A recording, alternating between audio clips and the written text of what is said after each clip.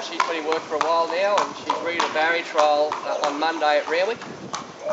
She hasn't been to trials before, so it'll be a big experience for this little girl. Been showing plenty of she's by Northern Meteor, obviously champion stallion, 2-year-old for last season, and she's a lovely filly, being a 3-year-old. She's a lot stronger now, and it'll be good to see her get the trials. I'm more than likely just trial her and then just give her a spell, because I think she's going to be a nice little horse for the summer months, when she's just had this bit of education under her belt. Certainly showing plenty of track work, so we're looking forward to her next preparation.